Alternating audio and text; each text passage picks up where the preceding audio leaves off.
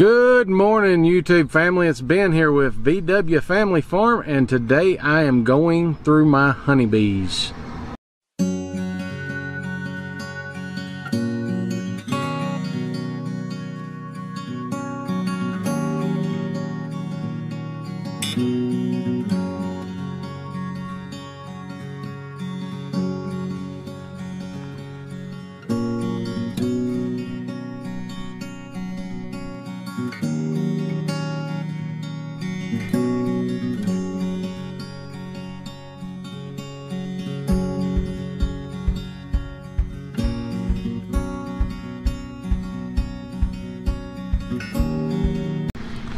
Alright, I'm going to be going through the bee boxes today looking for swarm cells. It's that time of year.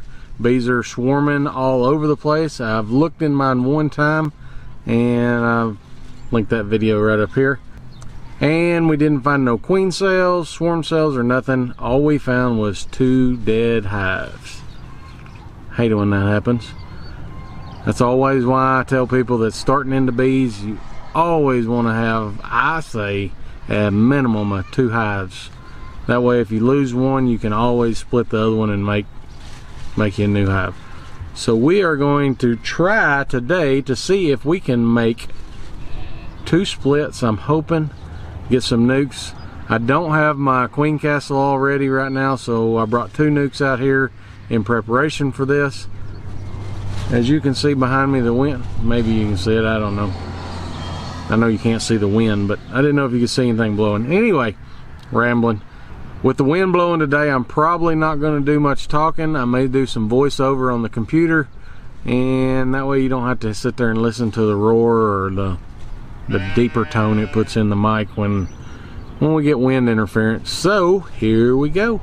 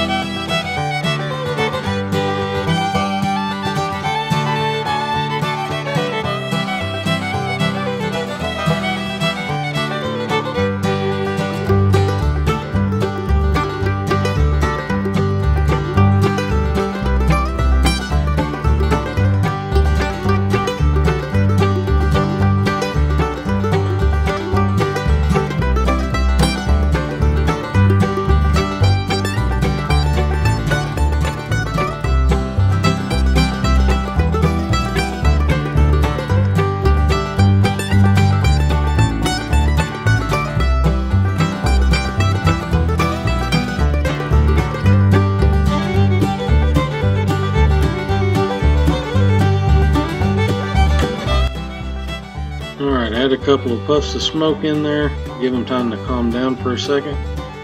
I've already puffed some in the front entrance. I just puffed some up top to go ahead and get up into the honey super. Just keeps them a little bit calmer.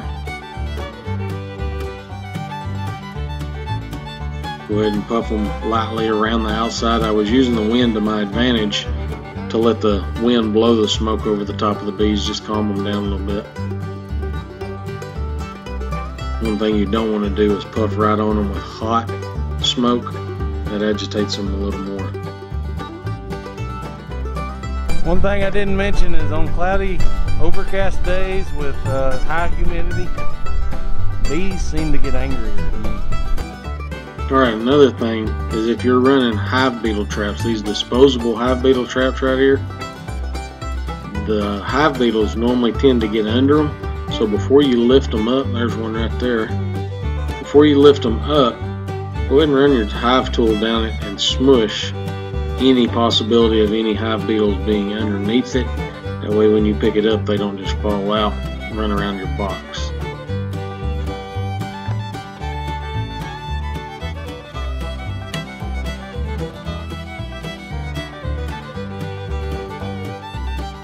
Alright, as with most any hive inspections, you do need to do a little cleanup. I'm not the best at cleaning up. I'm usually in too big of a hurry, but Try to run a little smoke over the top of them. Push the bees back down in the box, and I don't like to kill any of my girls. Well, I remember when I first started doing it though, if I smushed 1 or 2 bees, I thought I was committing murder. But just go ahead and scrape the burr comb off the top of your frames.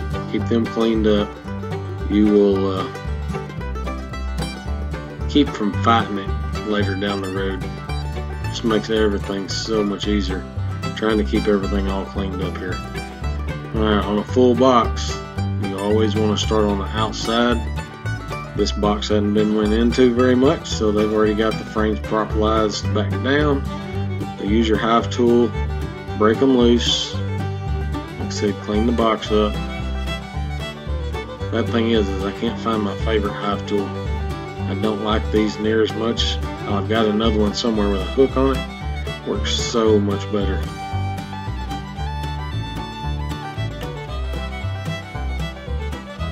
Oh man, this box is full of some bees right here.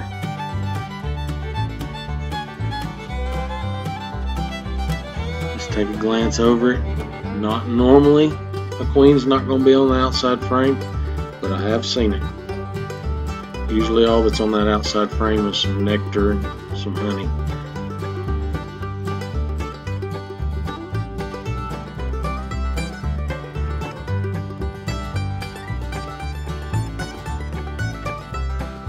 Just keep searching for the queen.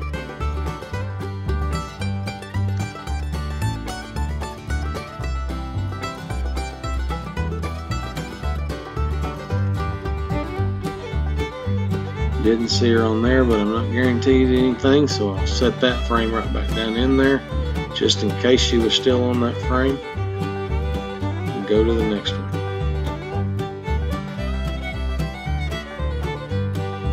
Every time you lift a frame, you want to try as hard as you can to lift straight up. That way if she's on the side of that frame, you don't smush her or roll her up against the side wall of your box.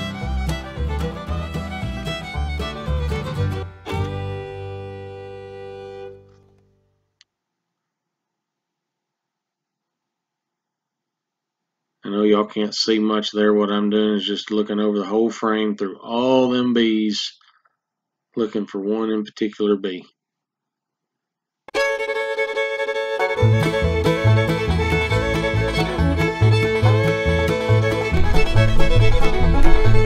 Alright, there we go, queen cell.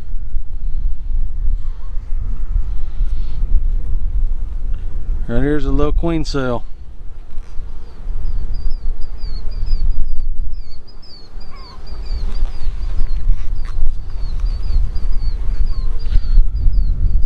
Two more.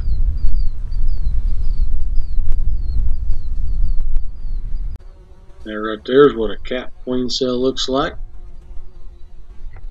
Alright, sorry about that. I did not realize the camera went dead while I was looking through that box.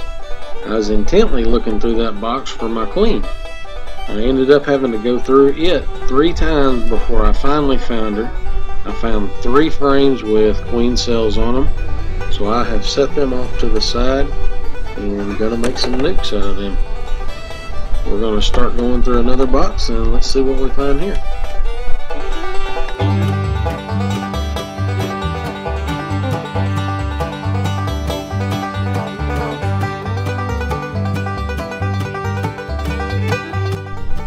Now let's slow down for just a second. I want to show you what honeybee larva looks like. See the little grub worms in those cell cups there? Those are new honeybees forming.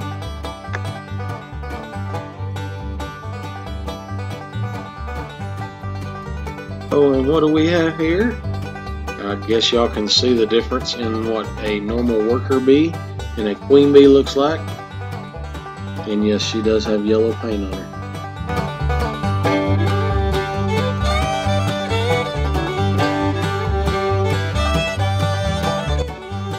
Alright, that last hive was good. Going through one of the bigger, stronger hives that I got. Let's see what we find here.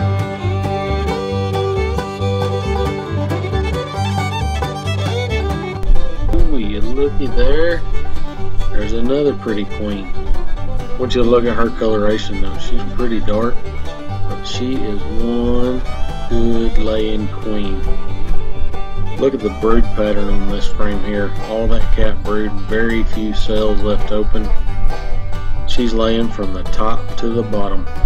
That is one queen right there I do not want to lose.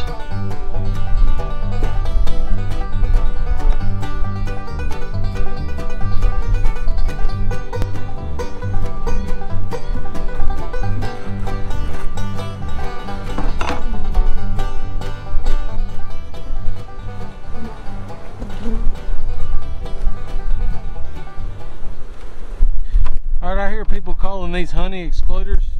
For some people they might work that way. But this super here beside it that was on top of it,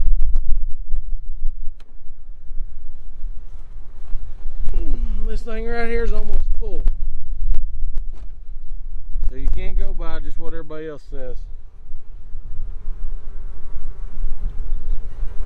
Don't trust me. Look at all these bees. These bees are up here putting honey in this box. I call it honey, I know it's nectar. Look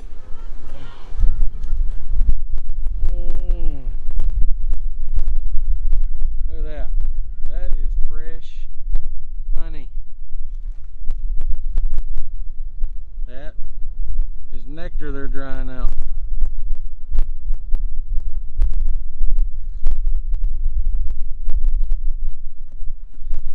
And that's an outside frame. All these.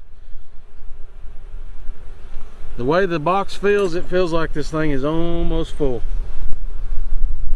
Alright, now it's time to make up a couple of nukes. Out of the very first hive we went through, we found 3 frames that had queen cells. One of the frames had a capped queen cell. So we know we're fixing to have new queens hatching. So what I've done is I went to the house and got some more frames. Some of them are empty. That one I just put in that box had honey stored up in it. I'm going to take 2 frames that have got queen cap cells and a lot of bees, set them in this first nuke.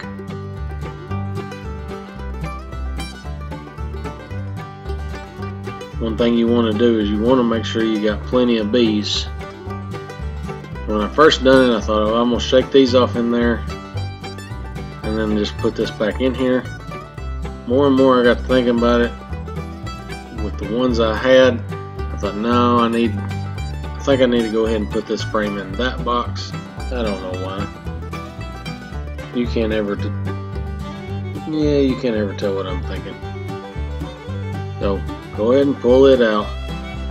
Set it over in there. You got enough bees in that box.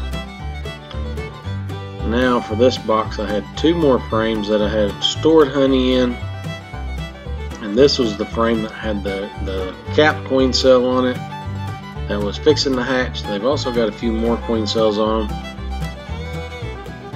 I probably should have taken care of them, but just in case that one there don't hatch, still got a couple of queen cells in there. So put that in there.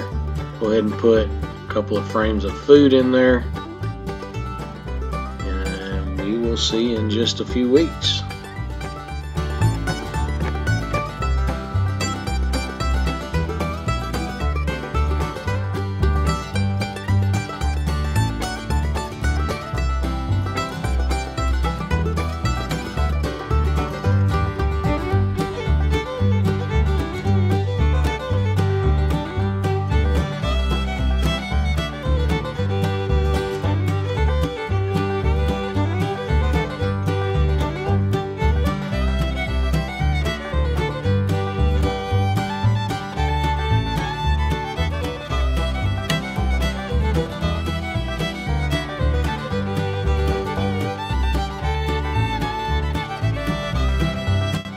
When I got these out of the other box, I had the door shut. It's the entrance door down here on the bottom.